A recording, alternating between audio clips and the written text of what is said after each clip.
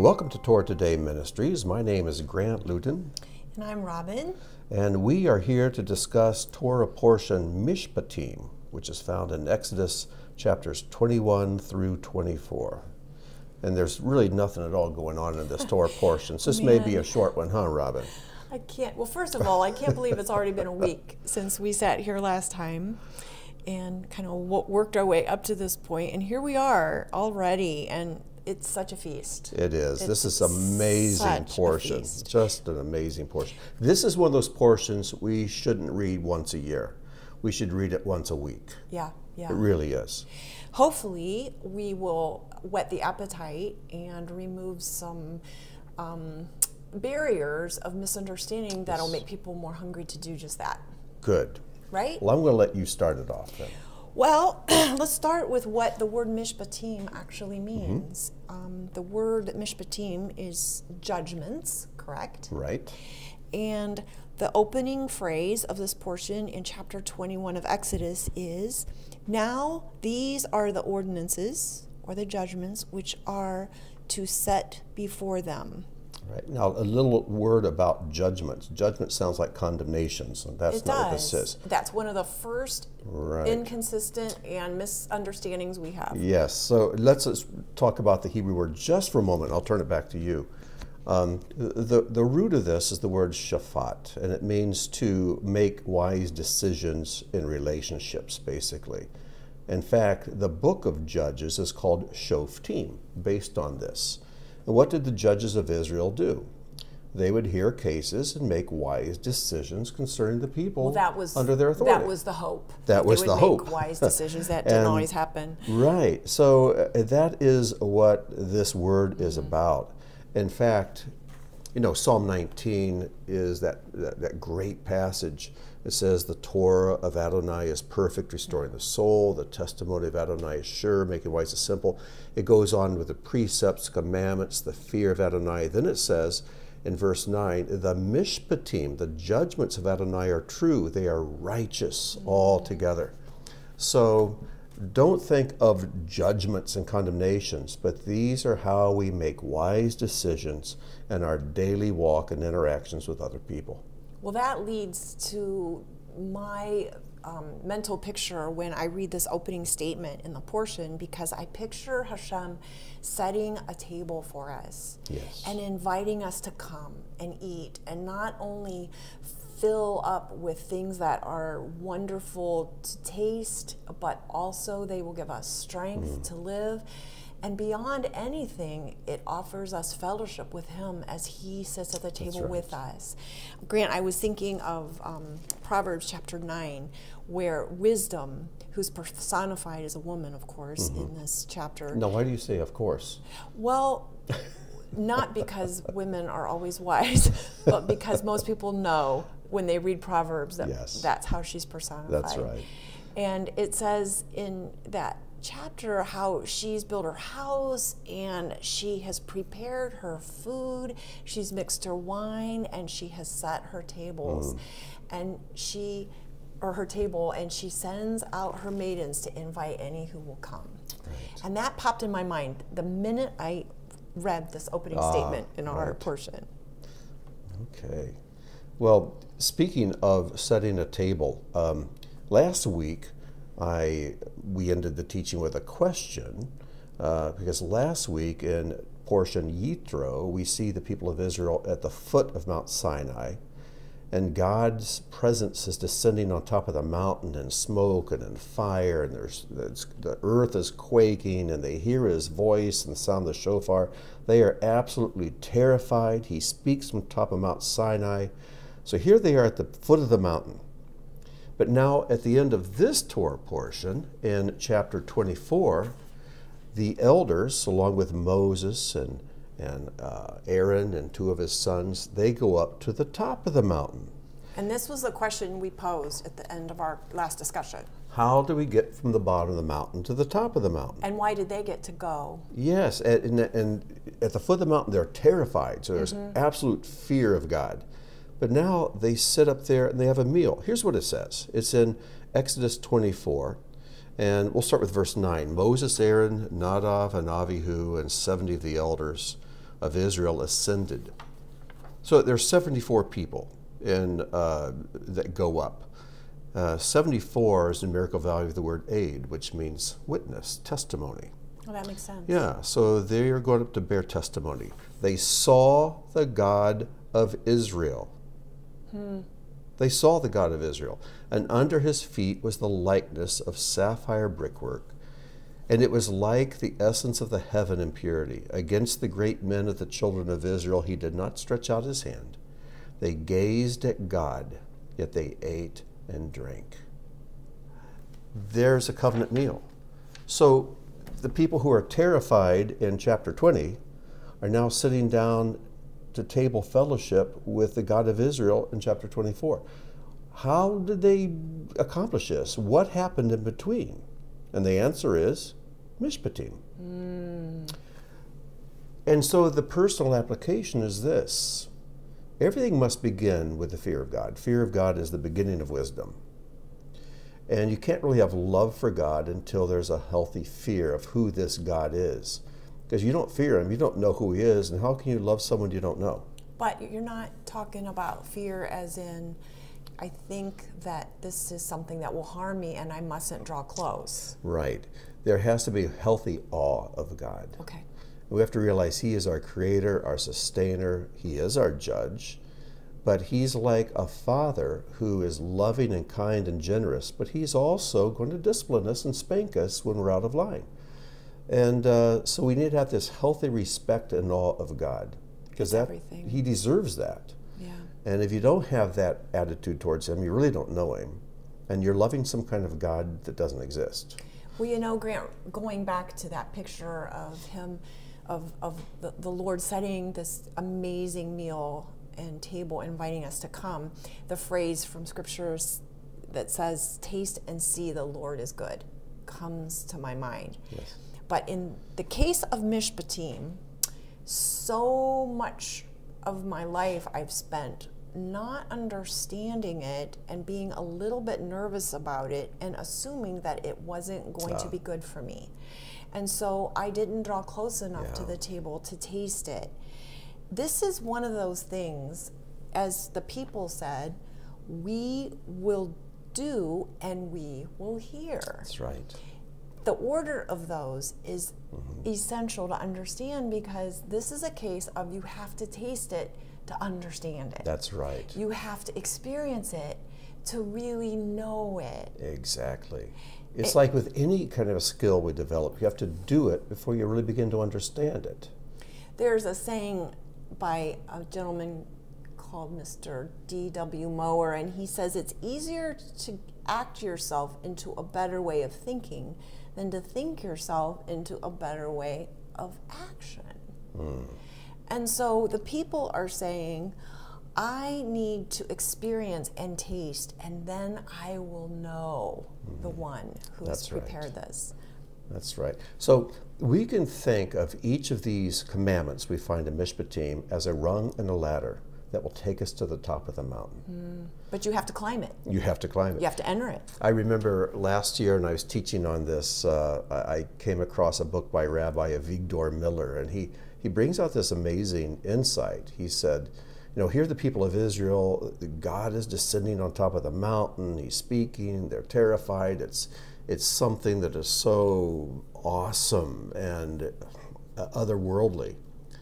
And so then he calls Moses up to speak to him and give him his instructions. And the people are probably thinking, oh, he's going to be revealing these deep insights and these hidden truths and these secrets to Moses to come back and share with us.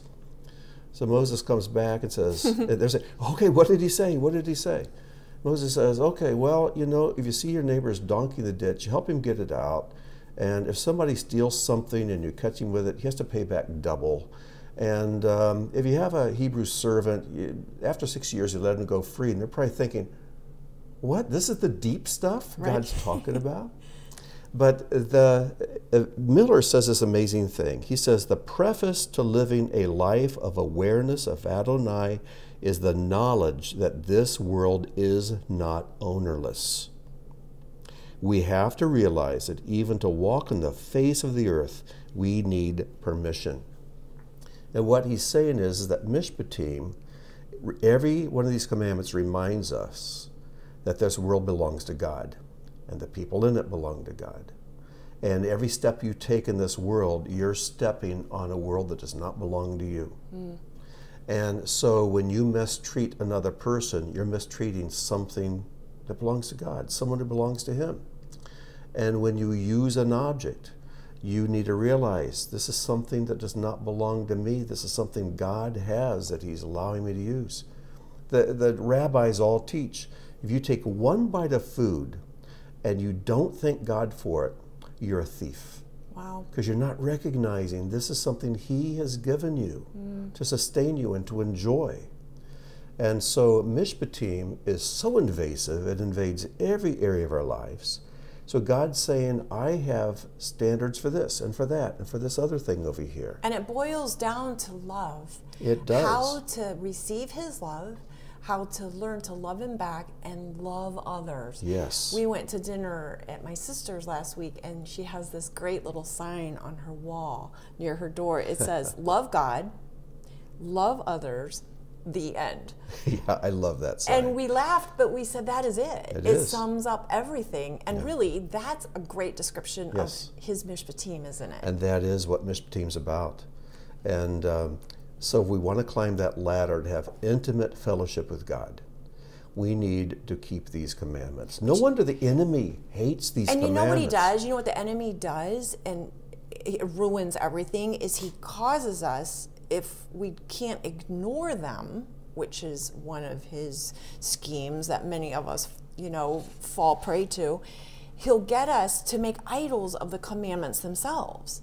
Because we can commit idolatry by making the commandments an idol and not understanding their essence. Right. And that's what I hope we can convey in the next few minutes, is how every commandment has an external and an internal meaning. And if you can't get to the essence or the internal part of each commandment, you're missing God's heart. Well, let's take an example to how we can apply this. If you look at Exodus 23, verse 5. And what we need, this is why I'm saying we need to read this portion every week. It might be something I start to actually put into practice, because these commandments are so very important. That's so funny, Grant. This is the one I was going to pull out. Exactly, about the donkey. Well, there we go. Okay. See, we should get married. So tell me what you were going to say about it, and I'll tell you what I was going to say about it. Well, it says, if you see the donkey of someone you hate, crouching under its burden, would you refrain from helping him? You shall help repeatedly with him. So, some person might say, oh, I don't know anybody who owns donkeys. And so how can I ever keep this commandment? Well, you can keep it in a ton of different ways. Because what does this donkey represent? It just represents something that is that belongs to a neighbor, to someone else you see, and there's suffering going on. It represents the ordinary, everyday life stuff. Yes. And this happens to be somebody you hate. We all have people we don't like at all. We emotionally just don't want to be around them. They rub us the wrong way. They hate us. But it says, you shall help repeatedly with them. Why does God tell us to do that? Because that's what God does. Do you ever wonder why people who are so immoral, so wicked, so evil, they continue to get blessed? Because God continues to help them repeatedly. Right. Even though they hate God, He does not let that get in the way of Him helping them, giving them another day of life, maintaining their health, at least to some degree. And He's still working in their lives, but He doesn't do to them what we would do and just crush them under His heel. And so He's saying, this is a principle by which I live. I want you to live according to this principle as well. When you do, your soul aligns with mine. We begin to have intimacy. You begin to come up the mountain to sit with me and eat with me. So this is just one example. Well, I was thinking too about how this demonstrates God's compassion for the helpless, even a donkey. And He wants us to notice any creature that needs relief, even a donkey. But in doing so, we're serving our enemy. And in doing so, we are overcoming that animal part of our own nature that needs to be rescued. And yeah, we're not living like the rest of the culture, are we? Right. We're living according to the kingdom culture. Because in order to suppress our Yetzer Hara and that ego that is our enemy, or Amalek, if you please, we have to serve our enemy and let it go and get over ourselves. And helping an enemy's donkey under a heavy load is certainly a picture of getting over ourselves. Absolutely. You know, I have to include here before I forget in Psalm 89:14. Listen to what this says. We've all heard it before. It says, righteousness and justice are the foundation of your throne. Now that word for justice, guess what it is? Mishpat. Isn't that amazing? That's Mishpatim. So righteousness, we all want to be righteous, and Mishpat, these two things are the foundation of your throne. So we want to be righteous, but we may see the donkey of somebody we hate, and we're thinking, well, I'm not going to help him. He needs to learn. God's punishing him. So I'm just going to ignore him. And God says, no. You do what the Mishpatim says to do. And these two things are the foundation of his throne. This is where he rests his presence. This is where he is. This is the top of the mountain. The earth is his footstool. But his throne is something he wants us to come up to, and we do that by practicing the Mishpatim. That's the ladder up. But in order to climb this mountain, we have to get past the mechanical observance of these commandments. Yeah, otherwise it's just mechanical observance. It's just legalism. And within every commandment, Grant, is love. There is. Every commandment is an opportunity to express love for God and love for our neighbor. And if we keep a commandment out of love for ourselves, everybody look at what I'm doing. I'm helping this person I hate and who hates me get his donkey out of the ditch. Everybody watch what I'm doing. We're not fulfilling the commandment. Well, can we dig down a little bit in this and maybe unpack a few of the commandments and look at how beyond the outward words there is something really important inside. Like, one of the things I think that most of us have misunderstood for our whole life is where we're told an eye for an eye, a tooth for a tooth, a hand for a hand, a foot for a foot. So I grew up thinking, well, in God's old law, he was saying if someone hits you, hit them back. If someone puts your eye out, put their eye out. But then, you know, in the New Testament, we're told how to really love people better. So I know. Yeah, you know, this eye for an eye, tooth for tooth, where you get to take vengeance on people who hurt you. If we followed that, everybody would be blind and toothless, wouldn't they? Isn't that the truth? So help me understand. Okay. Well, the context of this, and this phrase, if I'm not mistaken, is found 3 times in the Torah, at least twice. But it's in chapter 21, in verse 24. And it says an eye for an eye. Well, actually 23, it says a life for life, then an eye for an eye, tooth for tooth, hand for hand, foot for foot, burn for burn, wound for wound, bruise for a bruise. And the context of this, though, is not me taking vengeance on someone who's hurt me, but me restoring damage I've caused to another person. And that changes everything. Yes. So in other words, if I accidentally knock out a tooth or put out an eye, I have to take steps to repair that. The sages all agree, without exception, this is not about vengeance at all. It's about personal responsibility and restitution of any damage we cause in the world. Remember, this world is not ownerless. It doesn't belong to us. And this is how we can help bring repair. Yes. Even if we make a big mistake. Yes. Now, what's interesting is that when you read this, it just, our Yetzer Hara wants it to gravitate towards vengeance. They hurt me, I get to hurt them. And in the Sermon on the Mount, Yeshua even quotes it that way. He says, this is the way you've been reading this. And, but he brings correction to it. He's restoring it back to its original purpose, which is about my responsibility to you. Do you see how misunderstanding this command or judgment makes us really misunderstand God's very heart? Oh my goodness, yes. And what's interesting, and if you haven't listened to it, this week's Parsha seasonings that I did, where I dig down on some of the Hebrew details. That word for in Hebrew is the word tachat, tachat. It's ayin tachat ayin, eye for eye. Shin tachat shin, tooth for tooth. The word tachat is spelled tav ket tav. Tav ket tav. Tav means cross. So you've got a cross on the right and a cross on the left. And there's a letter in the middle, chet, which is the 8th letter, which represents life. When you look at this tachat, you're looking at a picture of Calvary. Cross on the right, cross on the left, but in the middle cross, there's life. Yeah.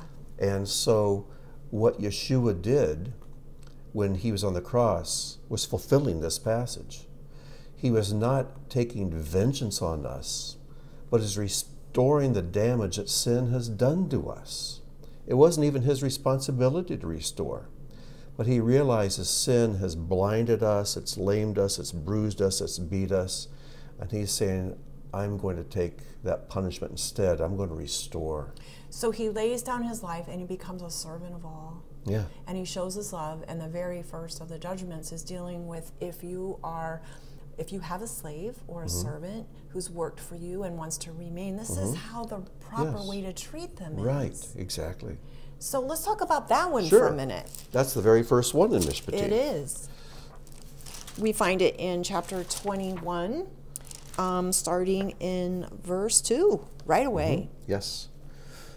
So it says, if you buy a Jewish bondservant, Eved Ivri is the Hebrew term, he shall work for 6 years, and the 7th he shall go free for no charge. Can I interrupt here? Absolutely. Because one of the major misunderstandings is that the Old Testament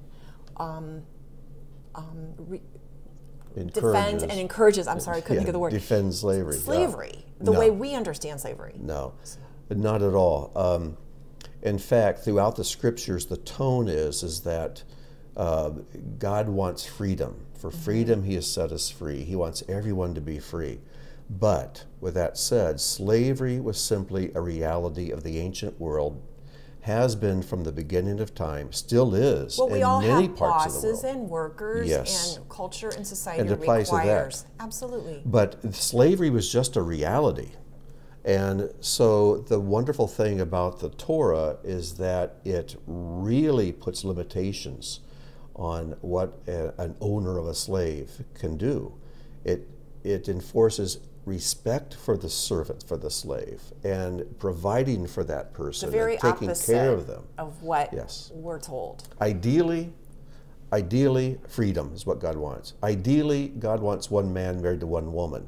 But he allowed multiple marriages in the Torah. He just did because that was the reality of the day. But he gives provision to protect people. Exactly, but he gives rules. Says, but if you're going to have more than one wife, here are some principles you've got to follow. So, but there are prophetic insights into this. But I love this as we go on. It says, in the 7th year he shall go free for no charge. If he shall arrive by himself, he shall leave by himself. If he is the husband of a woman, his wife shall leave with him. Now, verse 4 is interesting. If his master will give him a woman, and she bears him sons or daughters, the wife and her children shall belong to her master, but he shall go out by himself. But if the bondsman shall say, I love my master, my wife, and my children, I shall not go free, then his master shall bring him to the court, and shall bring him to the door or to the doorpost. And his master shall bore through his ear with an awl, and he shall serve him forever. So here, it sounds cruel that the master would say, well, if you want to leave, this woman I've given you for wife and the children she bore you, they stay with me. Right. But think about it for a moment. If you're a bondservant, and you realize I'm going to be working for this man for 6 years. And let's say in the 2nd year, he says, would you like a wife? And so, yeah, I'll take one. And he provides this wonderful woman, and she lives with you and bears children to you. What kind of monster would you have to be to say at the end of your 6 years, okay, I'm out of here?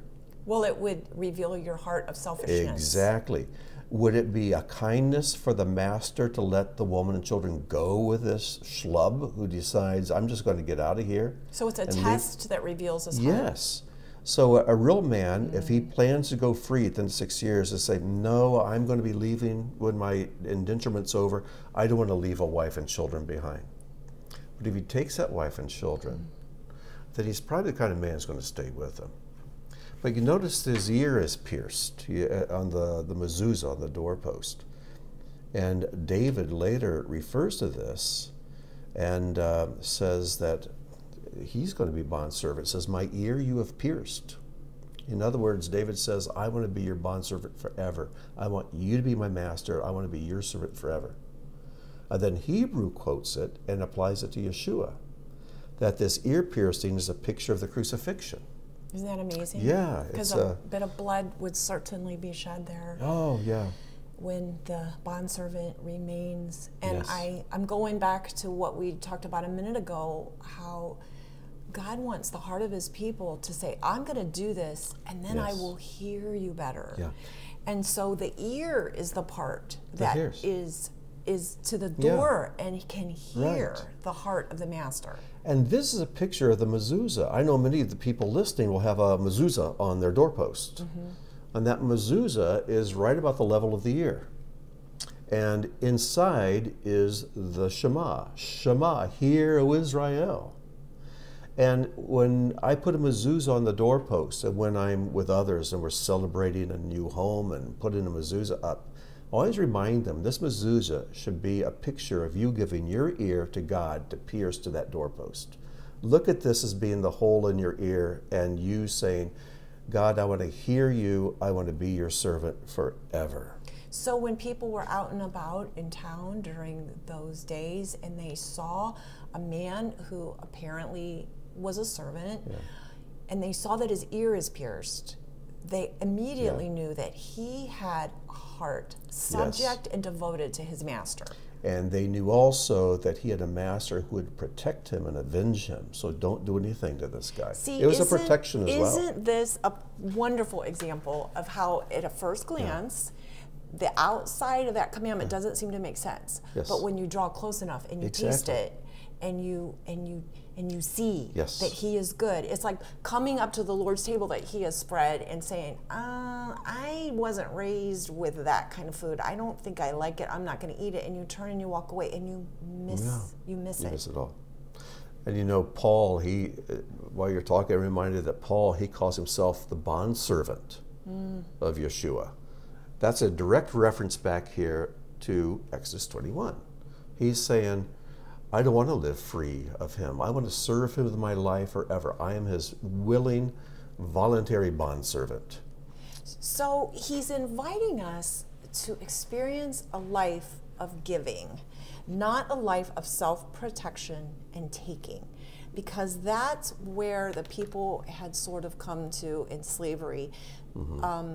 Just an attitude and an experience in life of having to really survive and self-protect, and not much thought to how you live in harmony and peace and love with other people, because they were so busy just trying to survive. And God's saying, but there's a better way to live. Climb the mountain, come closer to me, hear my heart. These are ways to know how much I love you. You can receive what I'm giving you. And then once you receive it, you're going to have something to give out to those around you and love the people around you. That is the whole point. That's right. Our problem is we read through Mishpatim too quickly. And each one of these commandments, we need to slow down and say, Father, what does this teach me about your heart? And we read, and how do I apply it to my life? We read them wearing the lenses of God being a harsh taskmaster. Oh.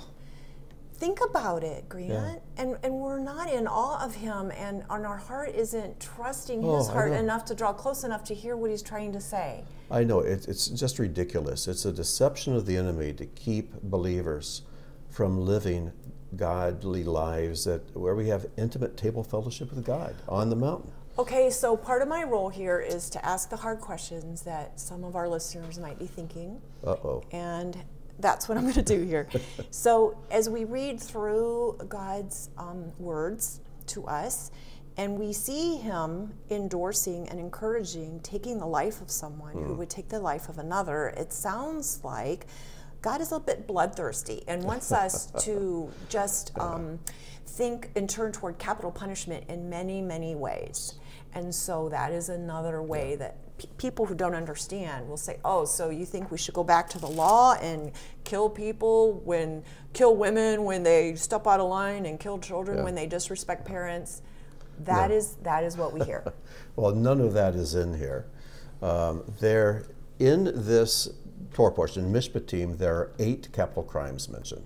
These are the 8 things, and if someone does these, they need to be put to death. But I don't have the right to do that. You don't. It's something that the courts, the judges, would have to impose. And what is 8? 8 is the number of life. It's the number of life. And remember, this world is not ownerless. This is God's turf we're on, and he makes the rules. So with that said, there are 2 extremes. Human beings always tend to go to extremes. And there's 2 extremes. One extreme is, let's have severe punishment for every slight infraction.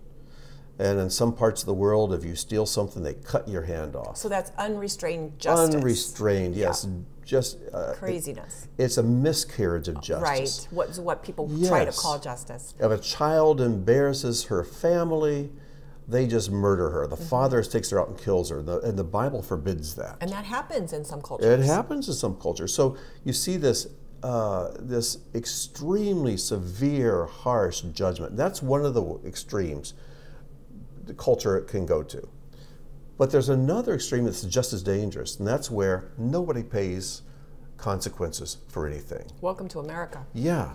So here's this guy who's a serial killer, and we put him in prison, and well, we don't have the right to take his life, and that's cruel, and we don't want to be like him. And the thing is, that deteriorates culture just as much. Cultures will rot from the inside out by too much chesed, that's too much mercy and soft-heartedness, or too much gevura, and that is a hyper-justice. Right. God shows us the balance. He shows us the bullseye. And it's always beautiful. Yes. Because balance is where it's at. Exactly. And he says, in Mishpatim, there are these 8 things. And if you allow these people to live, he's speaking to the judges and to the courts, and if you don't deal with this and cleanse my land of the stain they bring on it, it's going to spread like a cancer and is going to bring destruction to the people. And we see that historically in the scriptures when they didn't deal with things. Imagine living in a society where everything is perfectly fair and balanced, and we know that if someone does something that endangers or takes the life of another, they're going to be dealt with so that it doesn't run rampant, and it's safe, it's peaceful, it's kind, it's beautiful. Yes. I would love to live in this kind of world. Oh, yeah.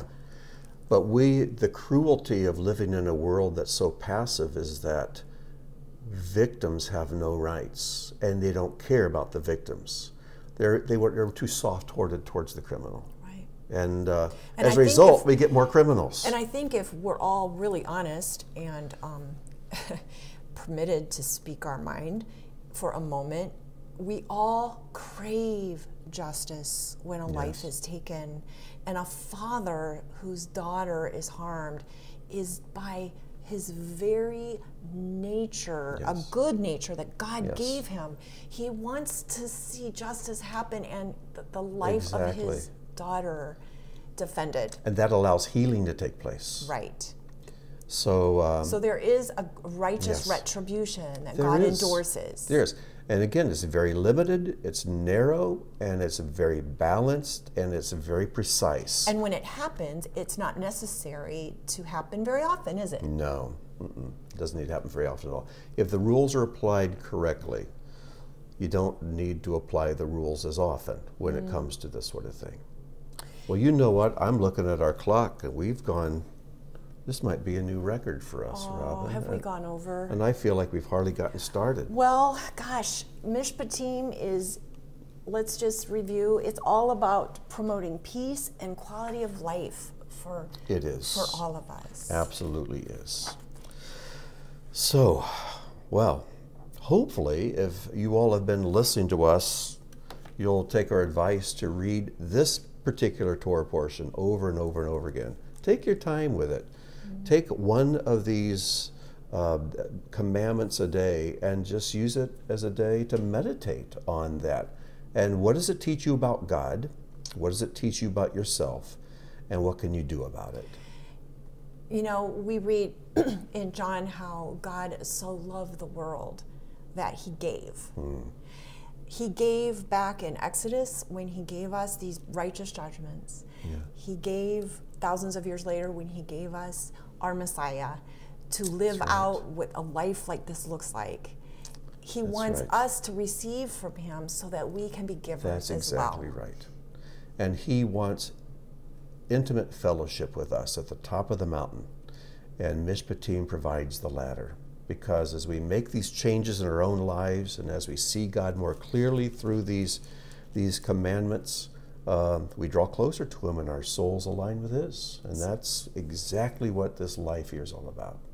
So, all right. Well, until next time, we'll see you in Torah portion Yitro, which introduces the tabernacle. Yitro was last. Oh, I'm sorry, not Yitro, but Teruma. Thank you. That's okay. All right. Thank you, Robin. And so we'll see you next week in Teruma, which introduces the tabernacle, one of my favorite topics. So then we wish you shalom and may God bless. Goodbye.